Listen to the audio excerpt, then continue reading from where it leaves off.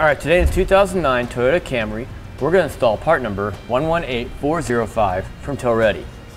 This is a T1 vehicle wiring harness with 4-pole flat trailer connector. Okay, first thing we need to do is get our vehicle ready to install the wiring harness. To do that, we need to open up a trunk.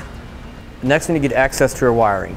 Okay, now to get access to our wiring, we have to remove the floor covering, the threshold, and loosen up this panel here to get access to our connection points. So floor coverings need to go down to the spare tire. We can take this and actually scoot it forward. It'll be okay. Now we need to remove our threshold. To remove our threshold, it looks like there's a tie down point on each side that we have to remove.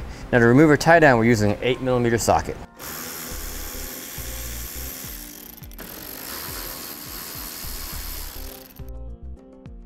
We'll take the bottom edge of our threshold and pull it out. Make sure it's all loosened up. There should be some fasteners going all across the bottom. There should be one about right here.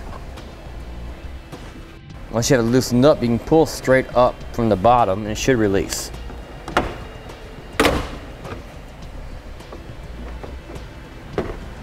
Now I have to remove this tray as well.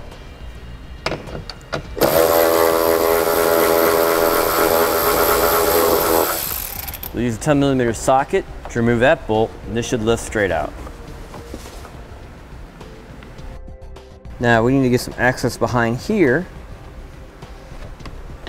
So we'll also go ahead and remove this rivet here. And we can pull this completely out of our way. Now on our driver's side, we have full access to our wiring. Let's go ahead and do the same thing over on the passenger side. Now we can go ahead and start working with our T-connector. We're starting off on the driver's side. We'll go ahead and install our wire harness for a left turn signal. Now we'll be using the T-connector to yellow wire. Now these connection points are unique, so you can't really put it in the wrong spot. But to help you find the right spot, we'll go ahead and turn on the turn signal. When you look from behind, you can see which one is flashing and know where to put it. So the light tells us which socket it is. So we'll go ahead and push down a small tab right here and pull out the connection point. And this will go in between the two connection points like a T.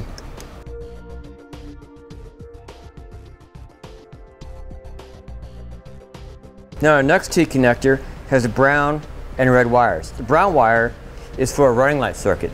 So we can identify that by turning on the running light circuit and looking for the light behind that socket.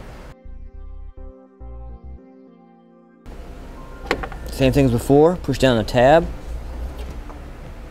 and release it. And we'll go ahead and put this in the middle.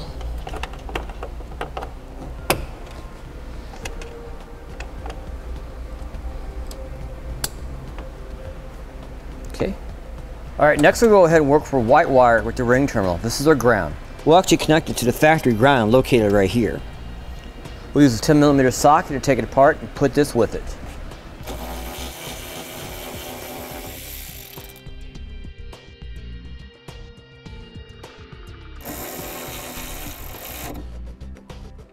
Now we'll go ahead and work for a T-connector with a green wire over on our passenger side. We'll go ahead and look for the socket that's flashing with the turn signal. We'll go ahead and take it apart, just like we did on the driver's side.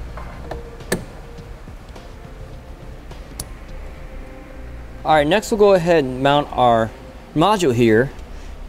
You can use a sheet metal screw attached to the sheet metal here, or in this case, I think we have enough room. We can just tuck it beneath the wire harness and we'll zip tie it right here.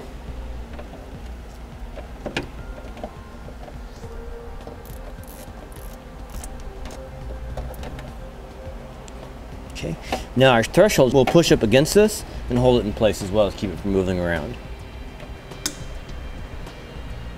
We'll go ahead and work with our red wire from our module. We need to connect that up to a 12-volt power supply in the engine compartment. To do that, we'll take the black wire that comes with the kit and connect the two together. We'll be using a buck connector that comes with the kit to make our connection.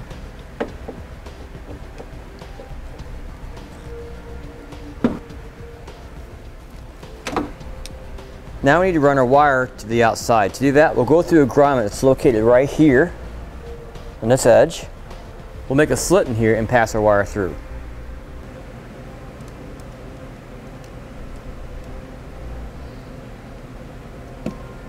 Okay, let's go ahead and run our wire through the grommet. and we'll take up all our excess through it, at least most of it. Okay, let's go ahead and take our wire, put it through the hole, and reinstall the grommet.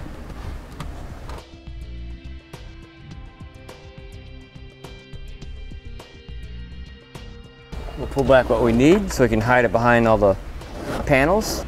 Okay, now we'll go ahead and take our black wire and run it up to the engine compartment.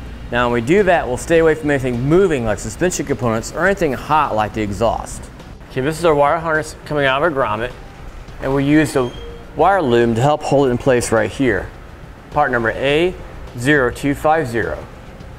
Then we went over a fuel line, then we went over the rear suspension. We zip tied in places that we could, come down along the fuel tank, and then zip tied to the parking brake cable. Then we followed along the lines going up towards the engine compartment. And from here, we'll use a wire pull to help pull this wire from the bottom to the top. Now the wire pull could be any stiff piece of wire that holds its shape, so you can pull it from the bottom towards the top. In this case, we're using a piece of airline tubing. Now we'll take our wire pull and we'll go ahead and work it down till we get down to the bottom of the engine compartment. And we did one double check to make sure we stay away from anything moving like steering components. And once we have our wire pull ran to the ground, we'll go ahead and attach our 12-volt wire to it, and then we'll go ahead and pull it back up towards the top. All right, now with our wire connected, we'll go ahead and pull it back up towards the top. Double check, make sure you have all your slack pulled out. And then we'll go ahead and zip tie it to our wire harness right here to help hold it up and out of the way. Okay, we'll go ahead and route our wire over to our battery, and we'll go ahead and zip tie along the factory wire harness.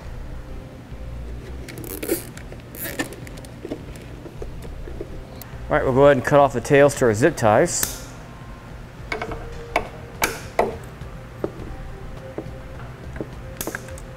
We'll go ahead and route to the positive side of our battery and cut it to length. Okay, let's go ahead and add our fuse holder. First, we'll go ahead and cut it in half, then add a ring terminal to one end and a butt connector to the other end.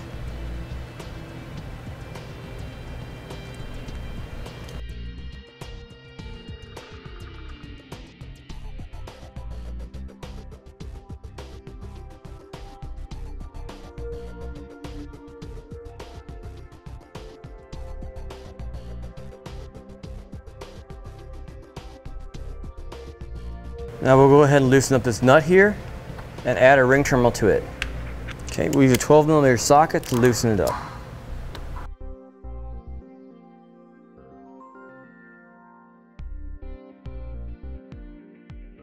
Put the ring terminal on and reattach the nut.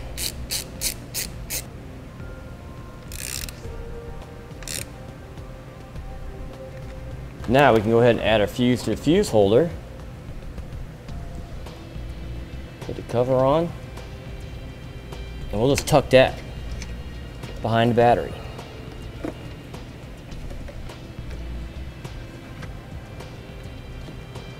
Okay, now we have everything electrically connected. Now will be a good idea to go ahead and try it out before we put everything back together. We'll use our tester and we'll clamp it to the white wire. Then we'll test our brown wire for running light circuit. Okay. And then yellow for left turn, and green for right turn.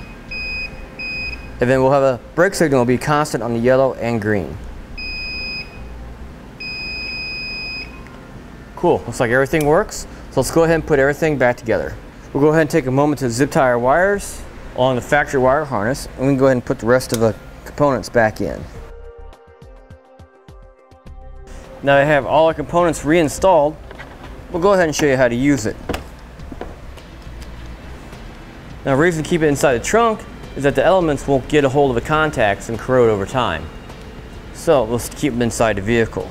When we do need to use it, we'll go ahead and pull it out and shut the hatch on it. The door seal's thick enough where it won't hurt the wire when you close the door on it. Just don't do it here. That'll mash the wire. You have to start all over. So we'll pull out a little bit and then run out what you need down to your trailer. Okay, and with that, that'll finish it for our install, part number 118405. The T1 vehicle wiring harness with the 4-pole flat trailer connector on our 2009 Toyota Camry.